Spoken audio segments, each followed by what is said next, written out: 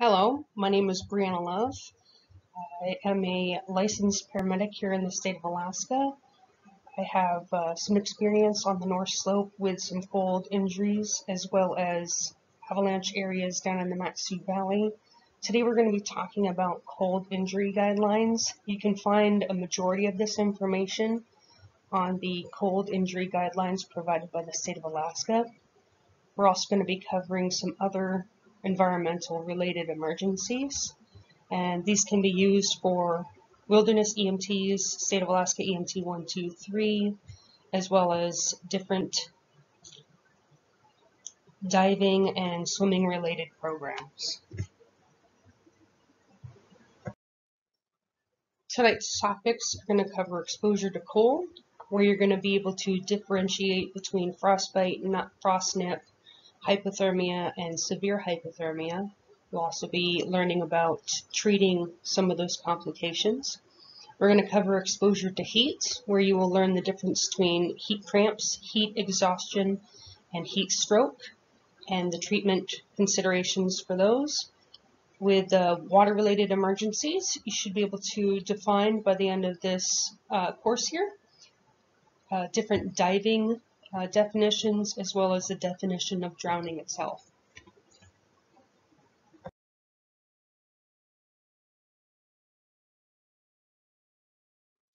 So how the body loses heat. One of the ways that the body will lose the heat that we have is by conduction. Heat flows from a warmer material, like our body, to the cooler area surrounding it, which would be our environment. Convection occurs when air or water pass over the body, carrying away the heat. Radiation is sending out energy, such as heat in waves and into space. Evaporation, the change from a liquid into a gas. And our body perspires when it gets wet. You see evaporation. You have people that are sweating outside in the cold, and you'll kind of see almost steam coming off of their head. We also lose a lot of heat out of our respirations. When you feel your exhaled air, it's kind of moist and warm, and so you're actually losing water as well as heat when we exhale. Things that can increase heat loss would be your water chill and your wind chill. Water chill conducts heat away 25 times faster than the still air. And the wind chill, caused by the convection from the body through the presence of the air currents. So the more the wind, the greater the heat loss. At 10 degrees with a 20 mile per hour wind, it would feel the same as if it was minus 25 degrees. This diagram here came right out of the Alaska Cold Injury Guidelines from 2014. As you can see, it kind of shows the different ranges and classifications from hypothermic down to severe hypothermia. So you can see a patient with mild hypothermia, they should be alert, normal or increased vital signs, some shivering. A patient who is alert and shivering may just be cold and hypothermic. A patient with moderate hypothermia may have a slow heart rate, slow respirations, decreased level of consciousness. Their speech may be slurred. Their gait may become unsteady or slow. Shivering may be very vigorous until it becomes weak or absent. Once their core temperature reaches about 30 degrees Celsius or 86 degrees Fahrenheit, they start to lose the ability to be able to shiver to produce heat. A patient with severe hypothermia will have a marked decreased level of consciousness. They may have decreased or absent responses to any verbal or painful stimuli. So you can see on this graph here, this trend, as it goes from ability to rewarm without external methods, and we're going to cover that with passive and active rewarming. How you can see it's good, limited, and then the inability to do that. The state wants us to remember the approximate core temperatures. So you can see 95 degrees Fahrenheit is our pretty much baseline normal. until you get febrile when you're hitting 100 degrees or so. The 90 to 95 is going to be your mild. Anything below 90 is going to be your moderate to severe, and it's more likely to have death once you get into the low severe. Defining generalized hypothermia is essentially the exposure to cold that reduces our body heat. It causes a state of low body temperature, specifically a low core temperature. We don't have to have hypothermia with just our hands, limbs, and appendages getting cold. But when our core temperature drops below that 95 degrees Fahrenheit, it's considered hypothermic. Some of the predisposing factors that can increase the chances of hypothermia can be injuries, chronic illness, geriatrics, and pediatrics. Some of the other predisposing factors besides your geriatrics and pediatrics could be the obvious and even the subtle exposure. So alcohol ingestion, a lot of people believe that drinking alcohol creates warmth, and what it really is you're cold, so you start shunting blood supply from your limbs, and when you drink alcohol, it causes this vasodilation, so that shunting is then reversed. So all of that warm core blood is now being put back into the periphery, so now your arms are feeling warm again, although now there's more exposure that's going to allow cooling faster. I want you guys to think about some of the changes that people go through from a young age to elderly. We start with different skin surface areas and less fat in our children compared to those of adults.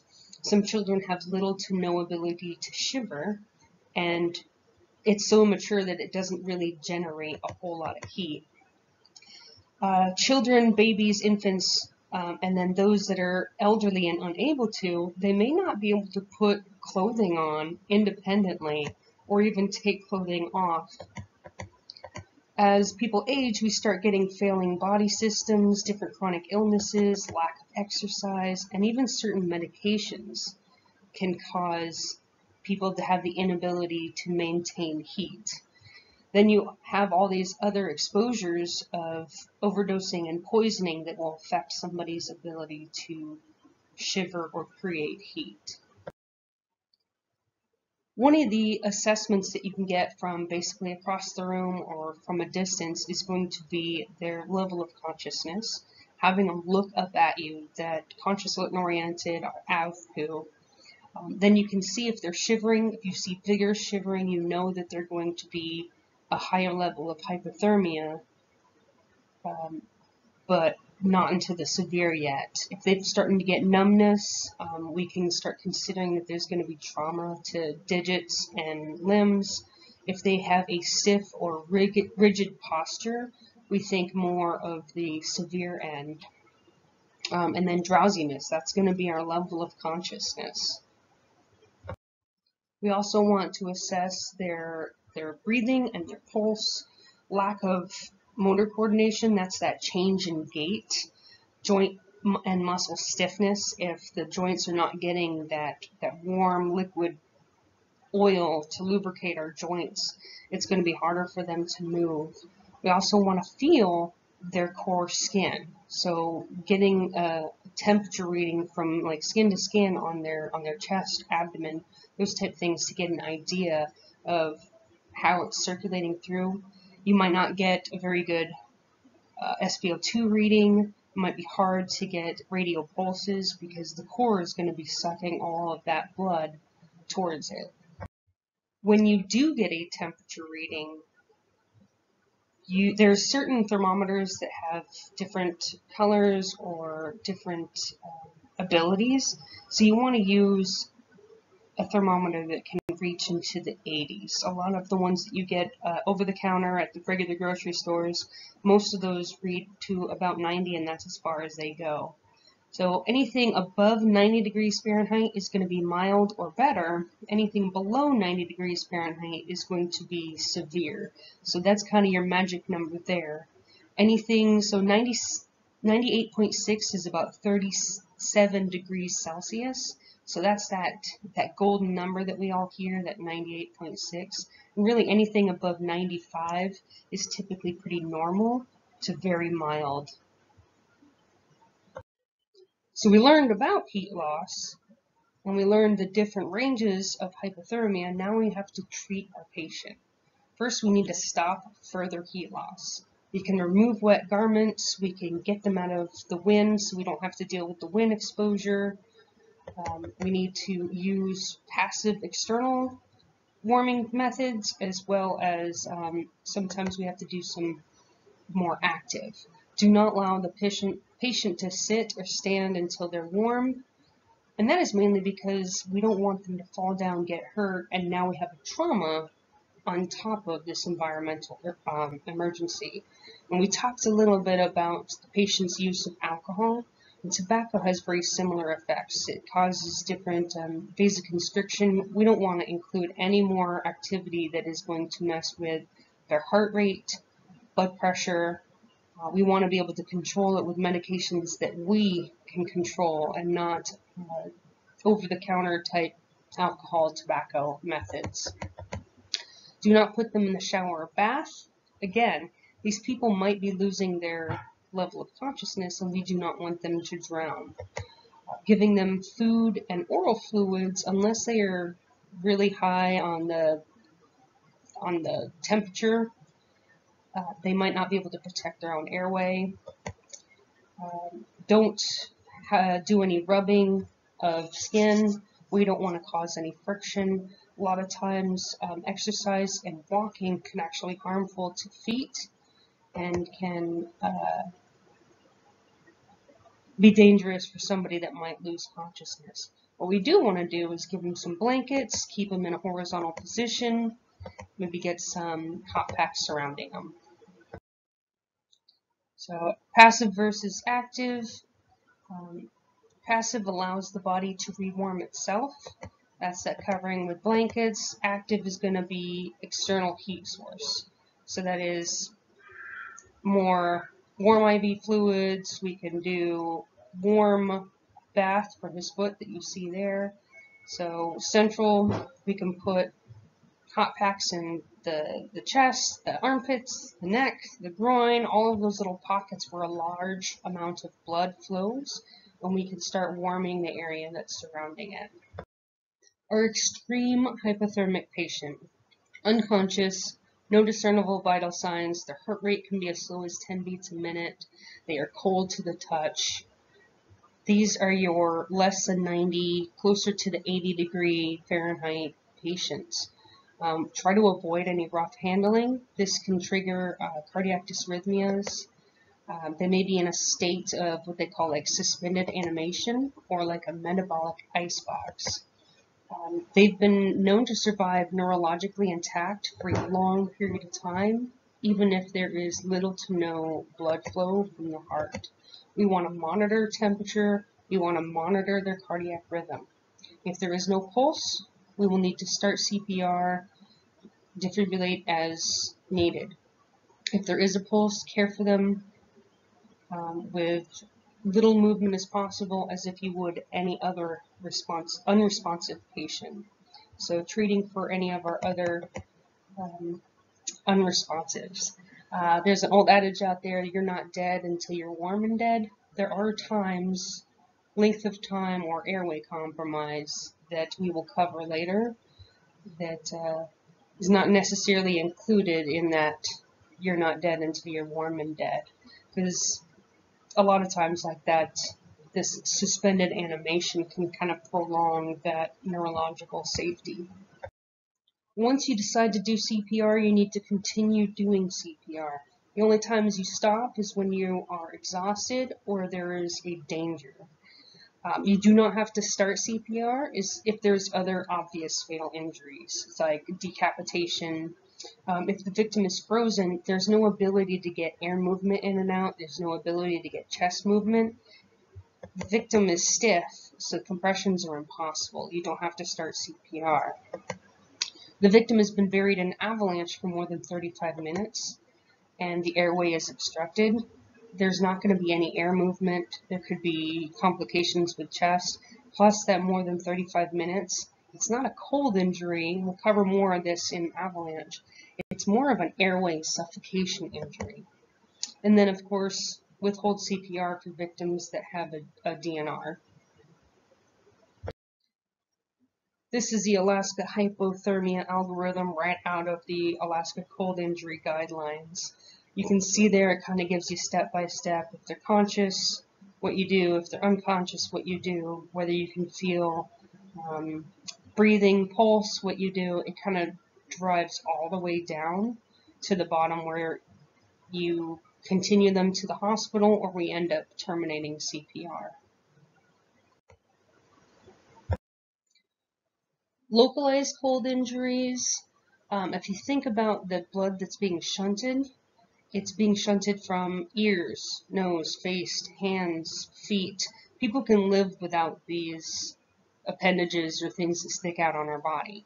So they're not necessarily life-saving organs. What the body wants to do is restrict the blood flow to be able to save the core, save the guts, save the heart, the lungs, the brain. So if it has to shunt all the blood into those areas, the blood that's been shunted now has no heat source. So you're going to see a lot more injuries to those appendages that don't have that heat source. You might see almost like a demarcation line. There's going to be a clear boundary that separates the injured and uninjured areas.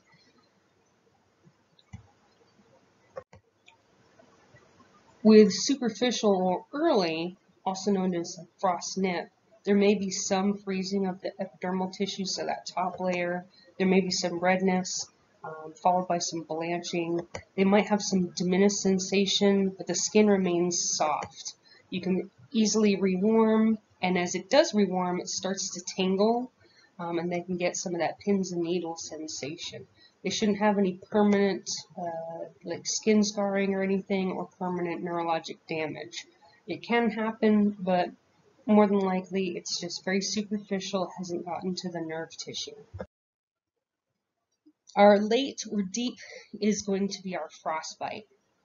There you can see swelling and blisters occur. It might have white and waxy skin. The object itself can be firm or frozen on a surface. The skin can be blotchy, mottled, even gray, yellow, or blue. We want to cover and immobilize gently. We also want to provide some separation. You can see in the image here, they burned all their fingers, frostbit, and then we can put little spanners between their fingers, so there's going to be allowing of swelling, and then covering, so we can make sure that if those blisters do pop, they've got some sort of coating, there's protection over it, as well as keeping the hand warm. We're going to care localized injuries similar to the rest of the body if they're hypothermic. We remove them from that environment. We don't want the cold to continue. We need to rewarm the patient. We need to protect that area from further injury.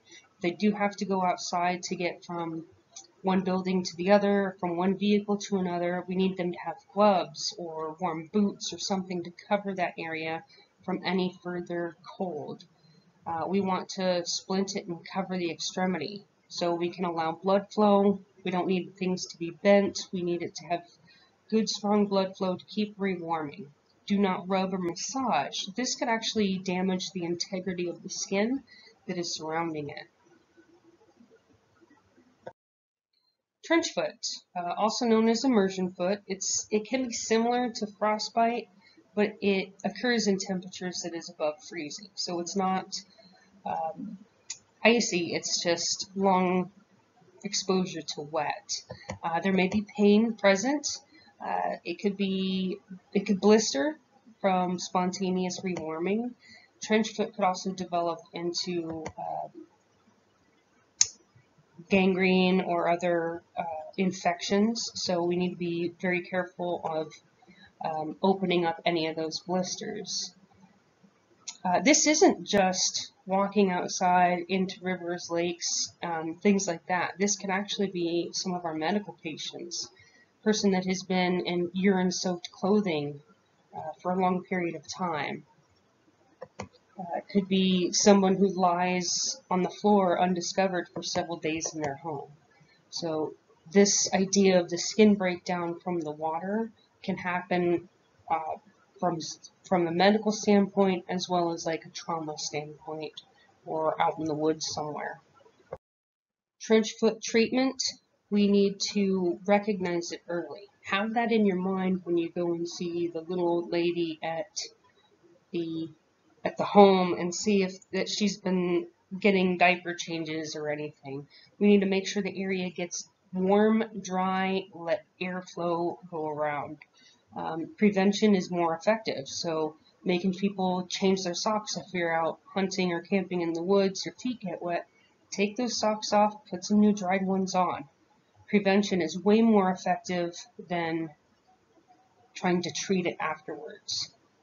Avoid any prolonged exposure standing in water. If you have a leaky boot when you're standing out there fishing and you can feel the water going in, make sure that you come out often, allow your foot to dry out.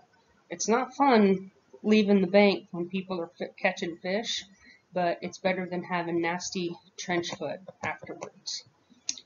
Remove wet socks, shoes, allow them to dry. There's all sorts of electric shoe dryers.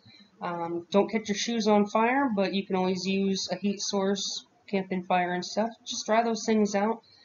Allow your feet to breathe. There may be pictures that come after this that some people might find a little graphic, but if we're going to be in EMS, you got to be able to handle some of this stuff. So we have a few injuries here. You can see some frostbite, some frost nip. That ear, you can see a large blister. You see on the foot in the middle, you've got that waxy white skin, so that's going to be more of a frostbite. You can almost see like that demarcation line there at the base of the toes. With that woman's face, you can see how the exposure of the nose, it's got that direct line. Some of these injuries, you might lose digits, layers of skin, which can open up areas of additional infection. So some of our treatment considerations, where are we going to pad? We got to pad between the toes. We've got to be able to wrap the foot. We also have to have them walk out. If we're in a situation where they can't ride out, they might have to walk out. We need to protect that foot. So really, what are our treatment considerations? What are our locations? What are our resources that we may have? Have your teacher go over some of this stuff of how we're going to be able to treat these.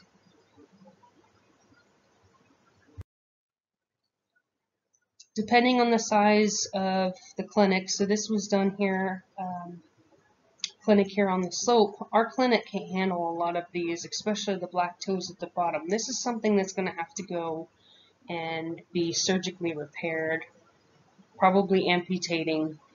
We've got the hands at the top. That's going to need to have some sort of neurological physician look at. They need to be able to see if they can repair any nerve damage that might have happened. So this is going to be down through the different layers of skin. We do not want to be popping any of these blisters. We need to be able to pad and protect between the fingers. So you can see that defined line right there on the fingers of what was exposed and what was covered.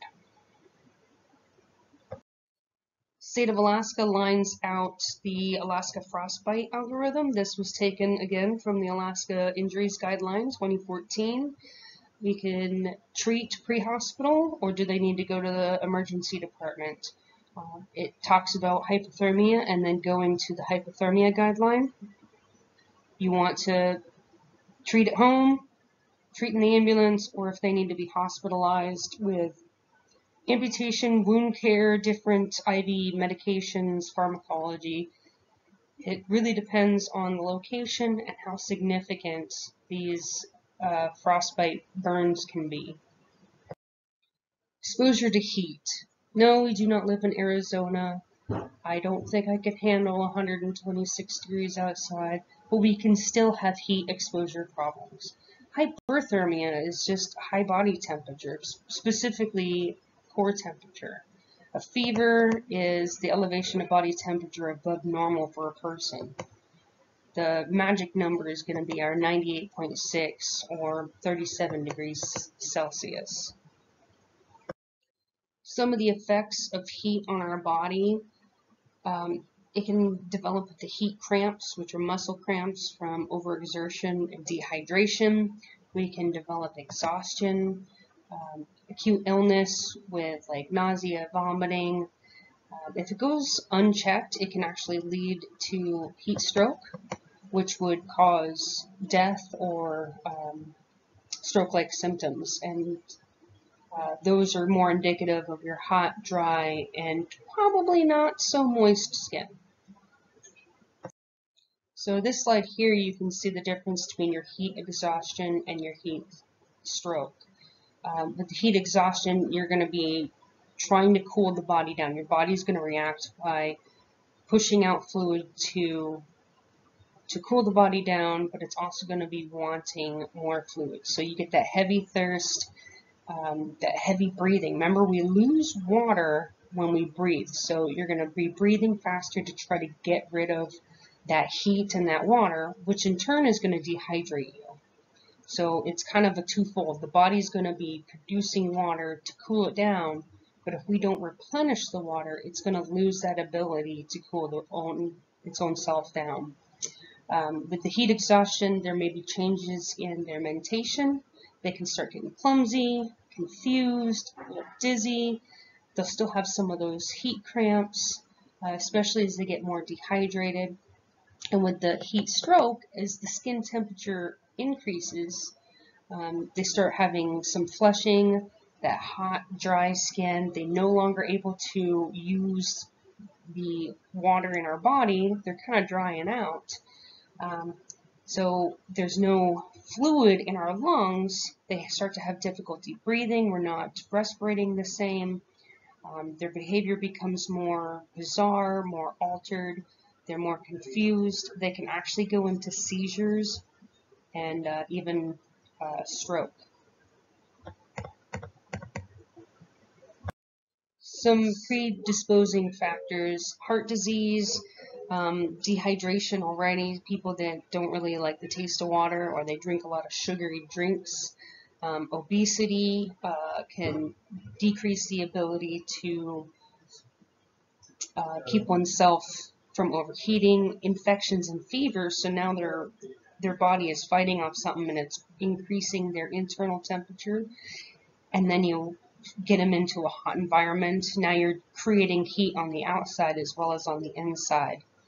Diabetes, they might not have the ability to be able to sense certain temperatures, or their thermal regulator on the inside of their body is not acting appropriately. Different drugs and medications, whether it is medications that they're taking, or interactions with like street drugs, like cocaine can definitely increase your body temperature. It's going to increase the metabolic rate of your body. It's going to increase your heart rate, your blood pressure. It's going to make things go faster. It can dry you out.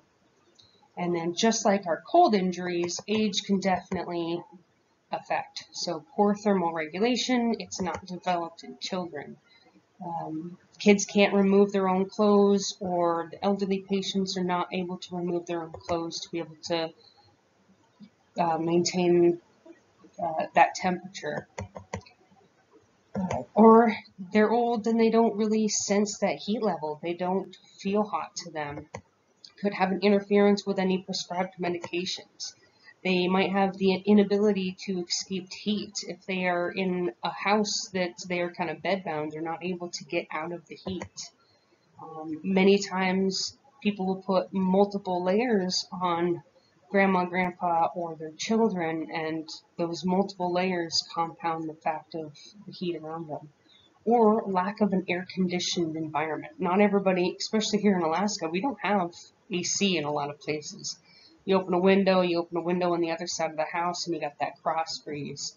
Finding now with some of our hotter summers that we might start having to invest in some AC.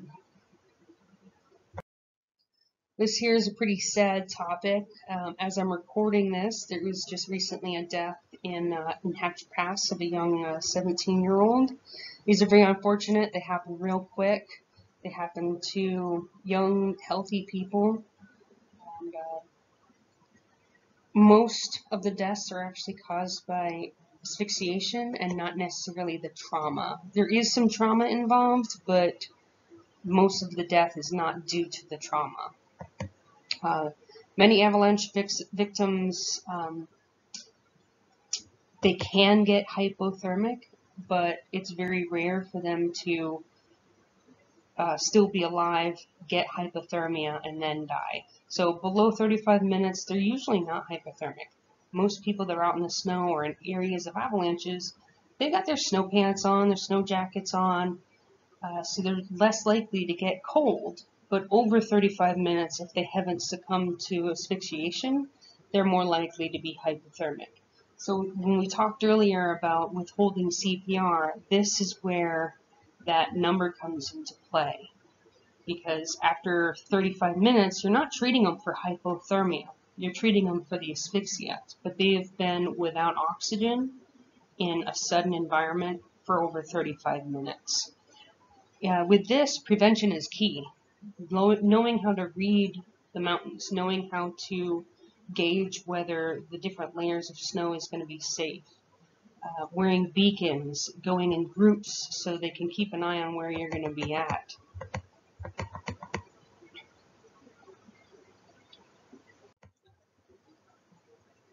The belief is horizontal slope of survival is between 35 and 90 minutes. And a low risk of dying. So being able to find them still alive using the poles, using beacons, that's the best way.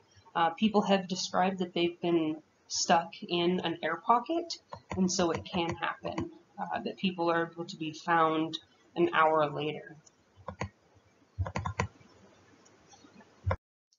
Alaska Cold Injury Guidelines 2014 also has an algorithm for Alaska avalanches. So it goes through whether the patient is conscious, alert, responsive, how long they've been down, is their airway open, are you able to start CPR, do they require CPR, getting electricity to them, and transporting to the hospital.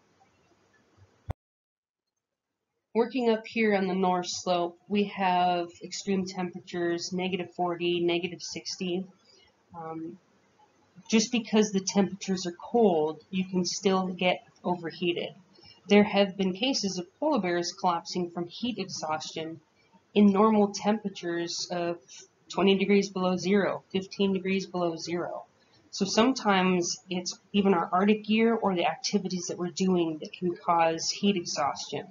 So this typical face here, this guy's probably got balaclava on, an Arctic coat, he's got his goggles, he's probably got long underwear on, and depending on how much work he's doing and how much intake of water, he can start developing dehydration and then heat exhaustion.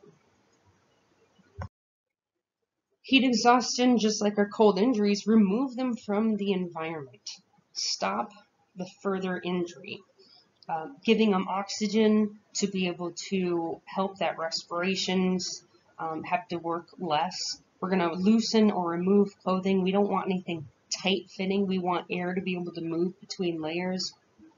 Keep them flat. Don't allow them to walk around. Keep their mentation good. You can give them small sips of water.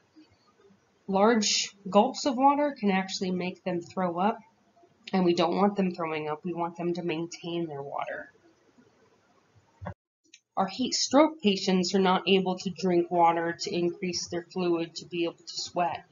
These people need some active cooling. So we need to, again, remove them from that hot environment.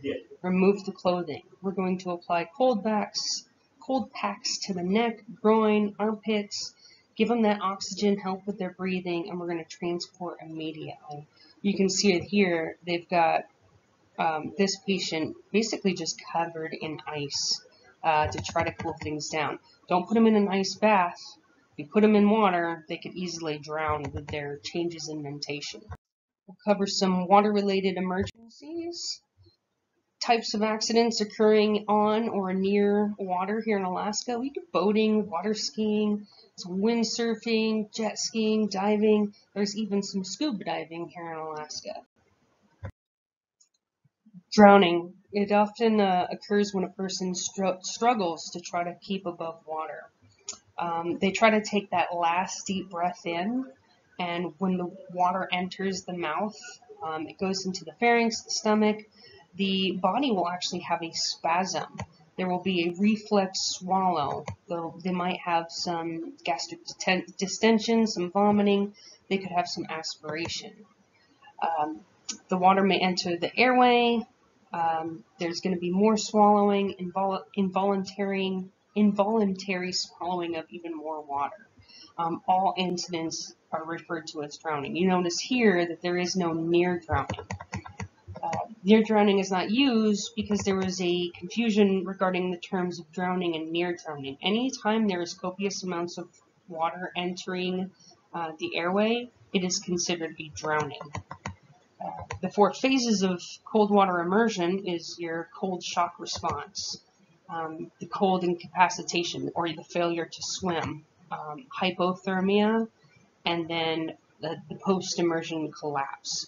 So they've actually found that people that are being rescued, they kind of have that rescue reflex where they're like, finally, I have somebody here to help me, and they kind of just give up. Their body stops at that moment, and then they drown. So they've made it this whole time, floating, treading water, surviving. Rescuers show up, and then the patient drowns. Here are some of the mechanisms that cause people to drown.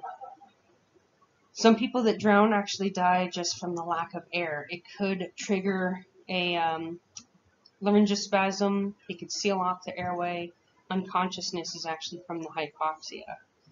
But again, what I was talking about, that last breath or that reflex, is the final attempt to get air into the lungs, and that's when water comes in.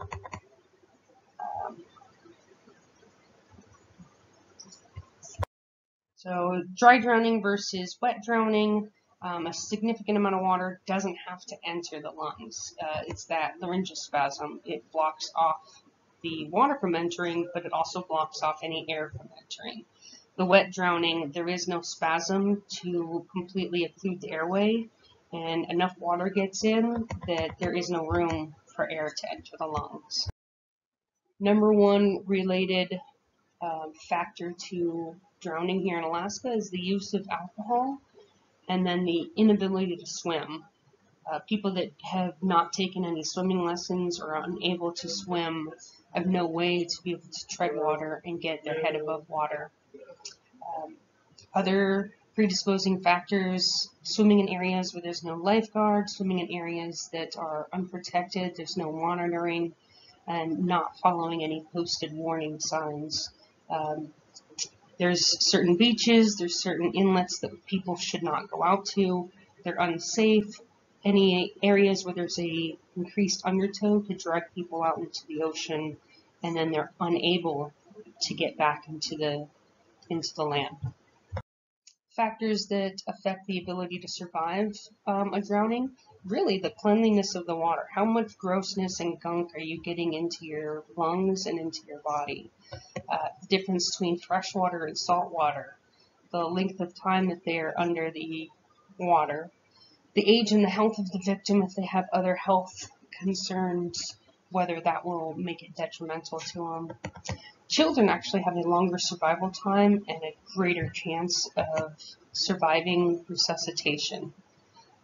They don't have nearly as many cardiac lung defects that we have as adults with our cheeseburgers and everything else that we've been eating, and smoking and bonfires, and really like the temperature of water. So children drowning in cold water under 68 degrees have actually been found to be able to be resuscitated without any neurological defect more often than adults. Not all drowning in water is going to be the same. There's actually a difference between the freshwater drowning and the saltwater drowning.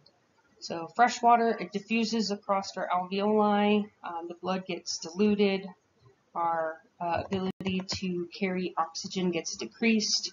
There's going to be some lung inflammation that develops, and some of the surfactant is destroyed. You can get ventricular fibrillation or VFib from a freshwater drowning. If we can get the water out, get it kind of cleared out, they can get home from the hospital fairly mild treatment. Salt water is actually 3 to 4 times more hypertonic than what's in our body. So it's that salt, it's going to actually want the body to produce water to dilute it down. So if the salt is in our lungs, the water is going to come from somewhere and get into our lungs. That is where the pulmonary edema is going to develop.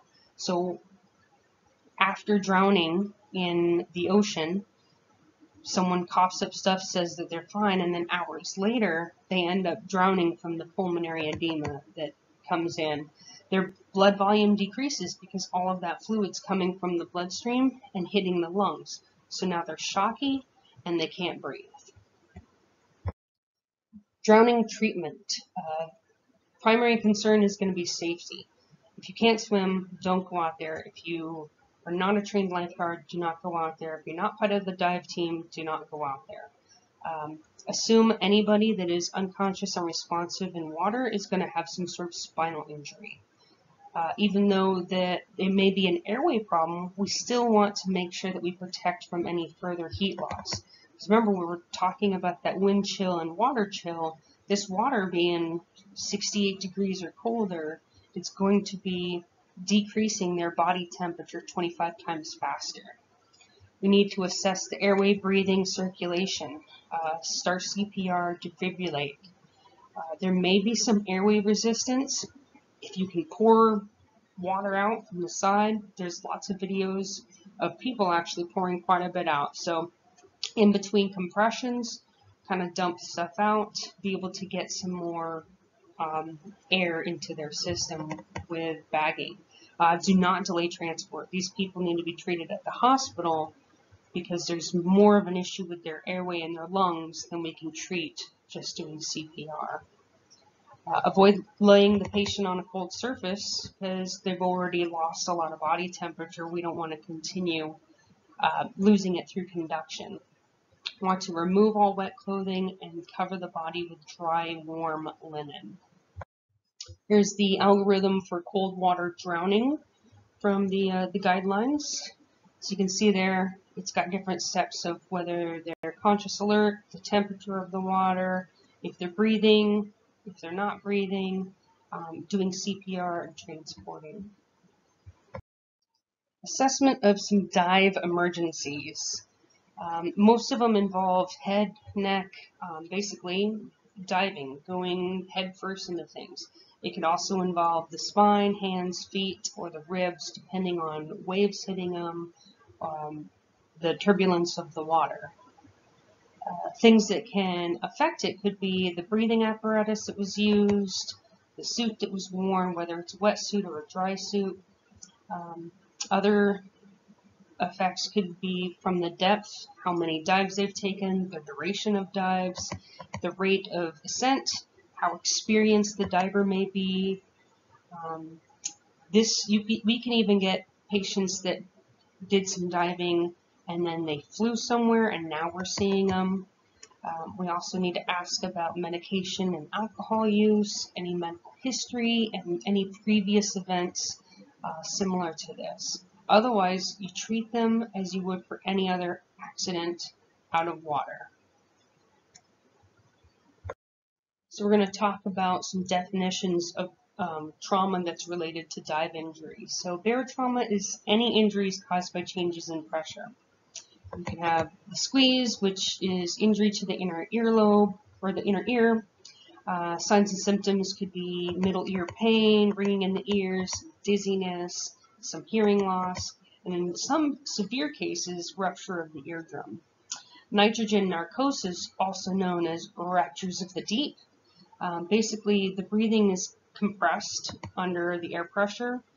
They start getting too much nitrogen. It becomes toxic to their brain function. They can appear intoxicated and may take some very unnecessary risks, so doing harmful things while they're underwater. Any panic will worsen their situation. They may be disoriented, confused. They may not know how to get up, so underwater, being confused, they may not know which way is up or that they are low on oxygen. The bends is rapid reduction of air pressure while ascending. So dives below 33 feet require saged ascent to prevent the bends. Dissolved nitrogen does not leave the blood. Nitrogen bubbles form, especially in the abdomen and in the joints.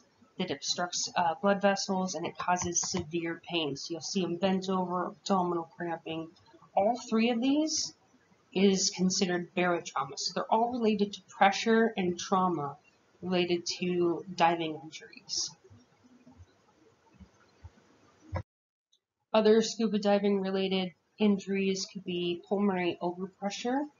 It can occur in deep or even shallow as low as 3 feet. It is when the breath is held during the ascent. So they're coming up, the air is compressed, and as they come up, it starts to expand, and they will actually rupture alveoli if they don't exhale. An air embolism may enter the circulatory system from this damaged lung, and they may need to have needle decompression of their chest. They'll have a collapsed lung or a popped lung. So if you get somebody out of the water with difficulty breathing and you listen to lung sounds and you only have lung sounds on one side, we can start considering it arterial gas embolism. They held their breath while they were ascending. Decompression sickness, the diver goes to the surface too quickly from a prolonged dive. It basically takes 1 to 48 hours to appear. Just mentation in their head will change. Water rescue. When I was talking about safety is number one, you don't want to go out into the water unless you've been trained or it's a last resort. So remember, reach, throw, row, and go. Always send something out there to them first. So grab a stick, drag them in. Throw a rope, drag them in. If you have to take a boat out there, just be aware that they could tip the boat and now you're both in the water. And if you do have to go swim out there, there are a lot of techniques, and I advise people to get some training before they go and risk their life to swim out to a patient. Ice rescue, always assume that you can fall in. Throw that reach, throw, row, and go. You can throw a flotation device out to the patient and drag them in. You can push out a boat, so if you do fall through the ice, you're in some sort of device that floats. Plus, it also pushes out, it distributes the weight, similar to a ladder on the next option there. You stand on it, and then your weight is out throughout several feet. When you do get them out of the ice, you're going to treat for hypothermia, and you're going to transport. This is a near drowning, this is a cold injury, there could be trauma, there is a lot involved with ice rescue. This here is a really sad video of a child drowning. Not everybody has to watch it, you can look away. People ignored this child as he struggled and struggled and struggled and eventually became lifeless in the pool. He had floated around and people were kind of avoiding him. So there is this mentality that people don't want to be involved. It is kind of a bad video to watch. So I'll allow the instructor to decide on watching that or not. Questions to consider at the end of this chapter. How's your safety? Can you enter safely in this heat or cold environment? Can you get to the patient safely? Can you get them out safely? Looking at the patient from a distance, can you tell if they've got altered level of consciousness? Are they able to follow commands? Do they look like they are confused, abnormal gait? With hyperthermia, is their skin hot to the touch? Are they able to sweat? Are they able to cool themselves down? So you and your family are at a local lake. There is a boat in the middle of the lake. It's capsized. You can hear screams from the scene. You can kind of swim. Several other people begin swimming out to the site. What are some concepts learned in the scene size up? What are your safety concerns?